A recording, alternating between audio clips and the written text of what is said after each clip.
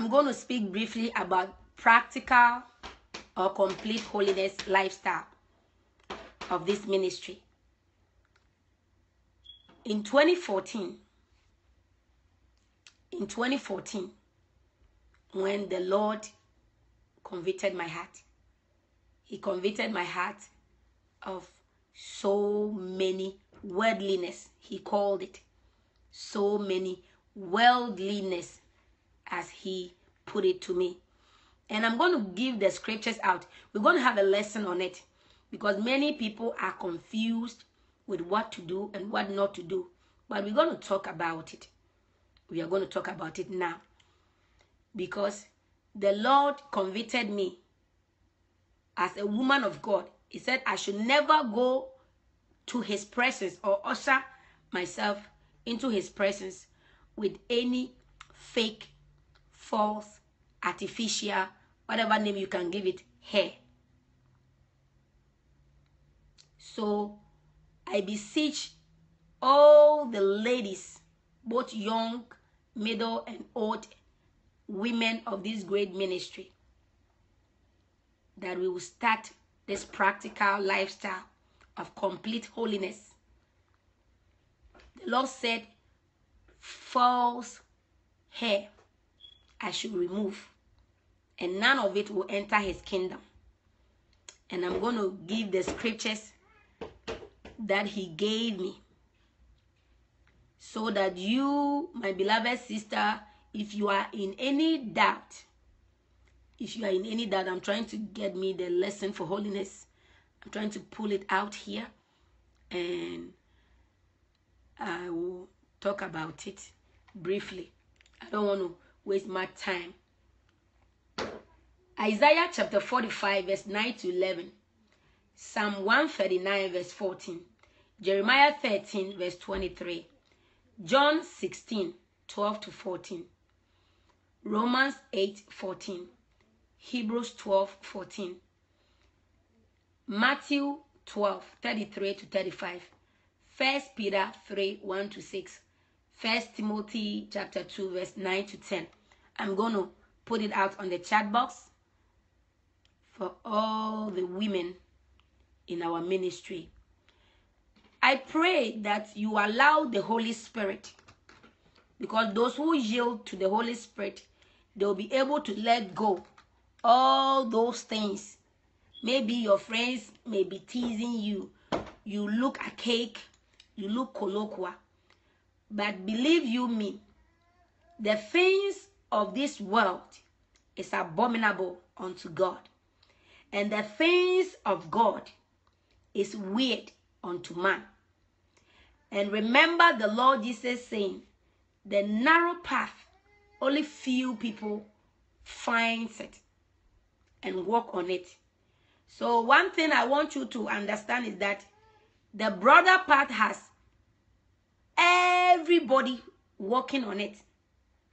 Everyone is walking on the broader path. Almost everyone, including pastors and pastors' wives. Nobody should be your mentor or your yardstick aside Jesus Christ. No human being died for you except Jesus Christ. I am human. I only say what I hear. I make mistakes. We all make mistakes. The only one who has no mistake and no deception is our Lord Jesus Christ. Jesus said in the book of John chapter 16, before he left, He said, I have so much to tell you, but you will not be able to handle it. But when the Holy Spirit comes upon you, He will explain all things to you. So if a dear brother or a sister tell you that, show me where in the Bible, where it is written that I shouldn't do this or that, quote him that Jesus said, the Holy Spirit will lead us into all truth. And so in this end time, the Spirit of God is telling us that which will enter the kingdom of God, that which will not. This is not hardcore rules. This body, you will leave it on this earth. So you can bleach it all you can. The act of bleaching will take your soul to hell. But this body will rot here on this earth. So as a sensible child of God, what must you do? Should you obey the feelings of this bodily temple, this body that you are going to live on this earth, or your soul that could spend eternal life in enjoyment with God and the Lord Jesus, or eternal condemnation in hellfire? The choice is yours. I will enforce it wherever I stand. But for you to practice it, the choice is yours. But I wash my hands of anybody who refuse to obey what the Holy Spirit has been teaching us in this end time. That all filthiness, because he calls it filthiness, because it is from the satanic camp. He said, any woman of God who put on all these fashionable things, spiritually you become naked. And no nakedness will stand before the Lord. Though naked, you came naked, you will return. You will not go and appear before the Lord naked. You will be endowed with, you have your righteous garment on when you appear before God in paradise. So nobody is going to heaven naked. Don't let the enemy deceive you. The things of this world is, the pleasure in it, the comfortability in it, it's so cozy. The temptation is so high. But the Lord said, I should warn all the women. When you surround yourself with women who are still worldly, and the enemy has given them scriptures to back their nonsense, is what the Lord told me. Their wickedness or their evil ways, they will persuade you and they will lure you back into the lifestyle that you used to be in. Remember, Psalm 1 verse 1 says, blessed is the man who walketh not, nor sit in the counsel of what? The ungodly or the mockers. So the Lord said, we can associate by saying hello, hi, but to stay on the phone hours chatting with people who can make us go back to the world, it is very deadly for you as a saint of God. It is very deadly for you as a child of God. When the Lord called Apostle Paul, he didn't confer with the world anymore. He didn't wait for the approval of man. He went straight to Arabia, where the Lord Jesus himself appeared before him, and showed him great and deeper understanding of the scriptures. No wonder Apostle Paul was able to write great, big, strong books for Christ. And he was able to raise a lot of churches. By our fruit, they will know us. Jesus said in Matthew 12, verse 33 to 35, he said, make a tree good and its fruit will be good. But make a tree bad and its fruit will be bad. He said, out of the abundance of your heart, your mouth will speak. If your heart is filled with lust, your appearance is lustful. He said the women who dress with half their breast showing, half their back showing, half their thigh showing, the spirit of lust is filled or has entered their hearts. And that is what is demonstrating outside. And so they might think they are smart in Christ, and the enemy has given them, listen, the devil knows the scripture.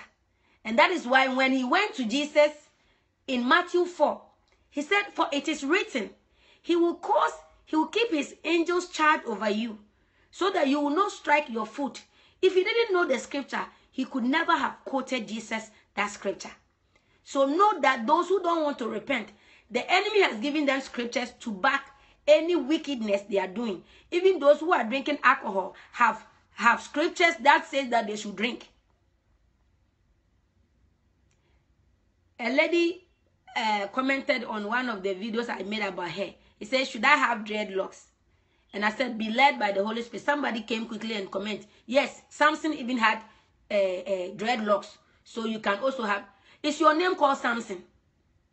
No. Are you a man? No. You're a woman. So why would you use Samson, who had a special assignment not to cut the hair, as your excuse as a woman to have dreadlocks? See the mind of how, and the Lord Jesus said looks at us look at how our wisdom, which is foolishness before him, according to 1 Corinthians chapter 1. The wisdom of this world is foolishness unto God. So we're going to have time with the women about this. And in all localities, you must let them know that in this ministry, out of the abundance of our heart, which is the doctrine of our Lord Jesus, it must show in our appearance. So you might be coming from another ministry where they are telling you something else. I cannot answer for that minister of God, but I know who have called me. And this is the caution from the Lord. We are ready to go to heaven. I don't know about you, but I extend a warm hand to you that come join us. Together we will make heaven with determination. If you are weak, I am here. If I am weak, I'm going to call someone. Let us hold each other's hand so that together we can make heaven. It is not going to come from our own hard work, but at least we must put in some effort. And with the help of the Holy Spirit and the power of the Holy Spirit, we shall overcome that which is our weakness in our body.